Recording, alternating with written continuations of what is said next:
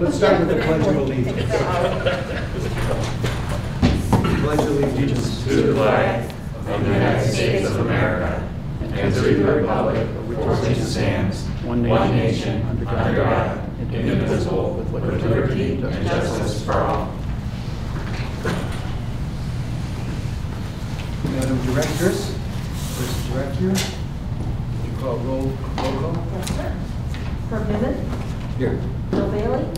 Present. Tanya Block. Here. Mark Spisak. Here. Tina Huber.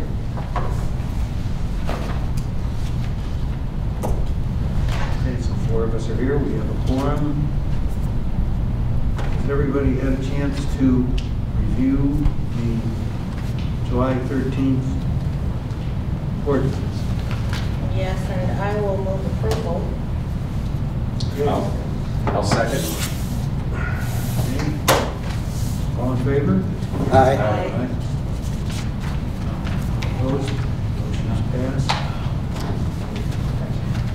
Can you give us your exhaustive and extensive report, please?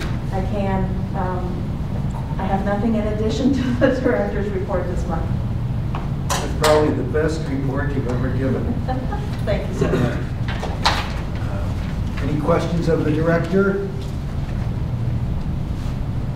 Is everybody awake? Yep. Oh. How about the consent agenda? Did we remove any items from the consent agenda? I don't believe so. Does anybody want to remove it? Okay. All right. Then I need a motion for approval of the consent agenda, which contains the bills and resolutions. So moved. Second. All in favor? Aye. Hearing no opposition, motion is passed.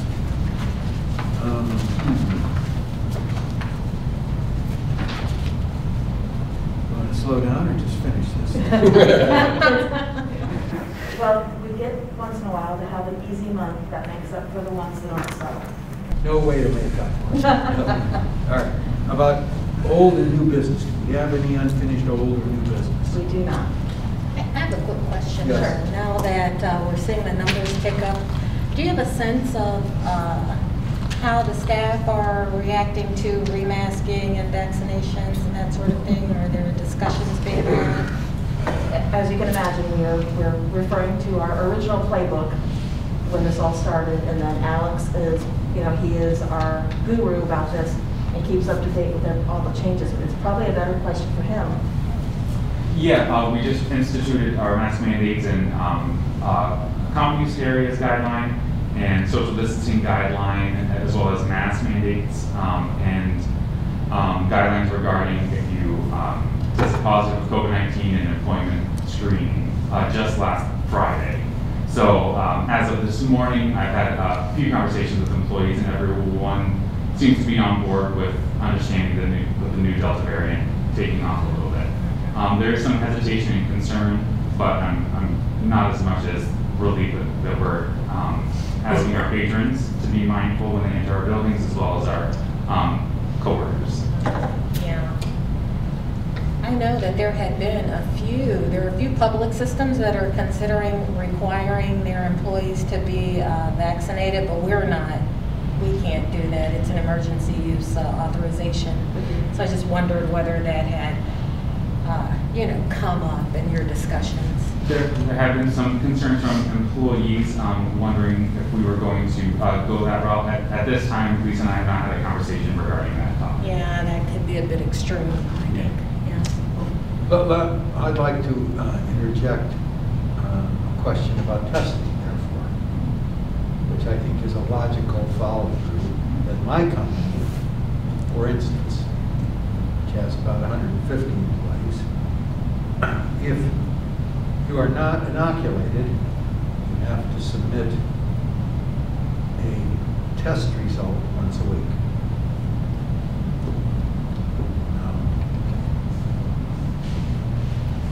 And everything I hear now is the battle is going to loom between them who is and them who ain't. I don't think there's any question about that. You're now finally getting anger from those who is. Right? So, I don't know what we're doing here. Quite frankly, I'm scared of it personally as the head of our company. And that's what we're doing. I mean, I'm not telling you, sorry.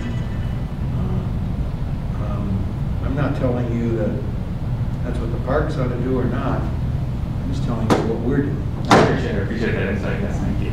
So, like it or not, if you're not inoculated, then you have to submit a test every Tuesday morning. Just another, it all depends who you are. But,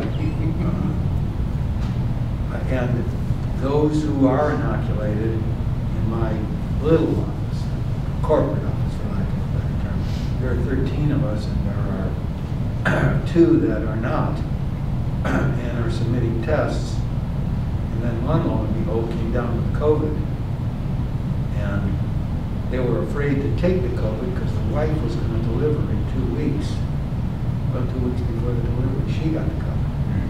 So now you don't know, and nobody knows what the long-term effects are of this COVID on anybody, even if you don't have the symptoms. So it's just one big cluster. I'm not sure we're dealing with it the way I would pick, but I'm just one person. Some companies have, as you stated, Microsoft, you can't enter their office unless you are vaccinated, not protected or, so I don't know. To me, the test is kind of useless because the minute after you took it, you're out there exposed to people and who don't know. For what it's worth, that's my 2 cents. Thank you. Okay, let's move on. Anything else? Any other comments? Okay, no unfinished old business, new business.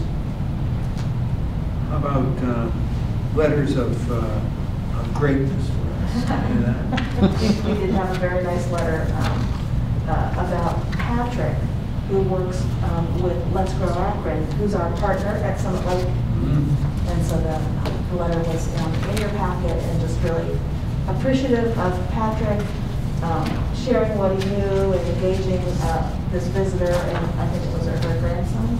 Yes. Yeah. Oh, good.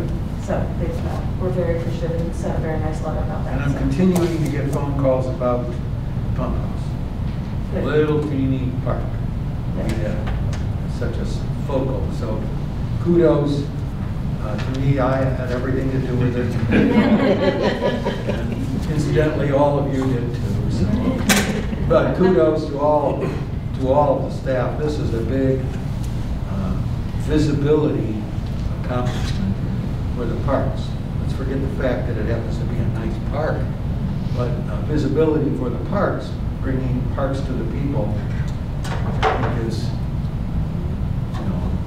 one of our themes, or should be. Congratulations to all of you. This is super. And I think I told Lisa, and maybe I told all of you, I've had calls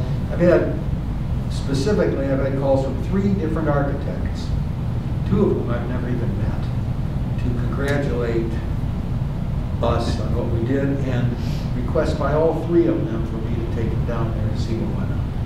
So, good for us. And congratulations for the 5th time. Very good. Okay? We're happy to set that up if you ever want that, just let us know. All right. Anything else? All right. Horrible executive session. Actually, we had Bridget. Oh, I'm sorry. That's okay. Bridget, are you here? Nope, she's not here. Where are you? Virginia's here. Okay. Virginia, you wanna, can we, the 2 of us share about the parks, Party for the Parks? Oh, it was incredible. I was very honored to have the Chris Frontac Award. Yes. And I appreciate it so very, very much. Thank you. So, Congratulations. Well, no, thank you. Yeah. Thank you's gone the wrong way. So in case you didn't pick up on that, Virginia received the first annual Christine Freitag Award from the Friends Group. And they gave it to her at the Party for the Park. So that, I don't know what the numbers or anything were for that event, but it was a fun event. I was there the whole time. There were plenty of people. It was a good time up at Nico, so I think that they'll probably do that again. And by the way, if you haven't seen the sculpture at the, I always call it the golf course, at the golf course, you ought to stop by and see it in Valley View. It's really remarkable. Very, and the unexpected color of the barn is, like I told you, I think it's a big plus. Who'd ever thunk that you want to make the barn white instead of stodgy old glowing red? That's right. So, It's the new standard, right, Ed?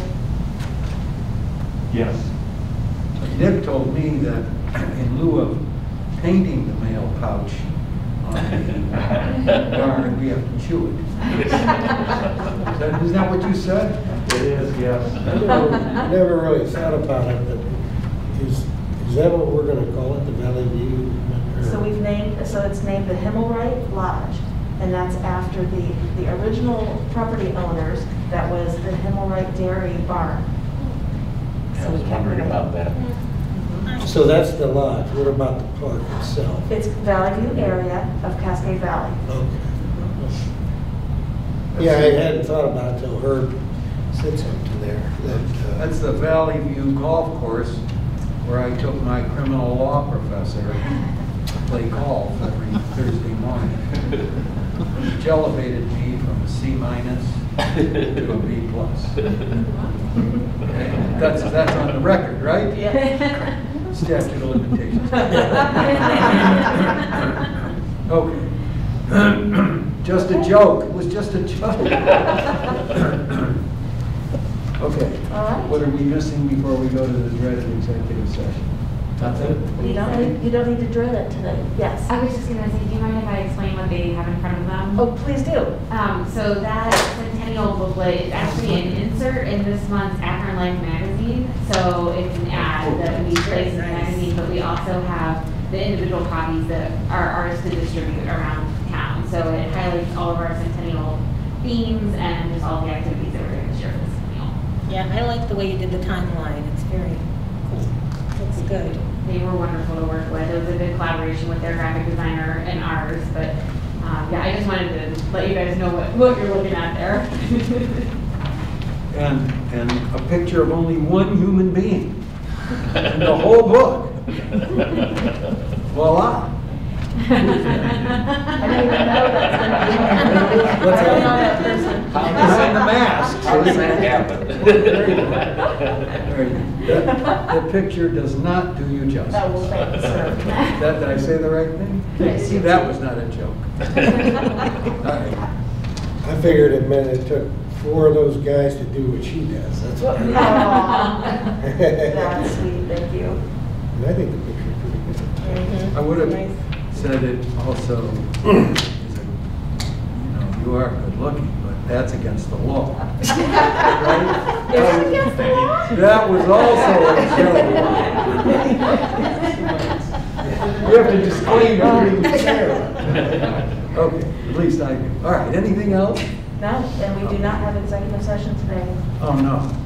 Make it easy on you for the summer. You know, most governments don't even meet in August, so. So this is we ought to get more pay than we usually get. Yeah. But this is our busiest time of the year. That's right. Well, I appreciate you spending your time coming all the way out, so we want to make it short for you. And I can see that the budget is being adhered to more tightly because instead of getting that skinny 2 pieces of paper, we get a whole number. That was not a joke either. All right. Okay, are we? Do we need a motion to adjourn, or? We typically don't, but we can. We sure can. How about just make some motion to adjourn? Second your motion. Okay, all in favor? Aye. Oh, yeah. Okay, we are adjourned. You are adjourned.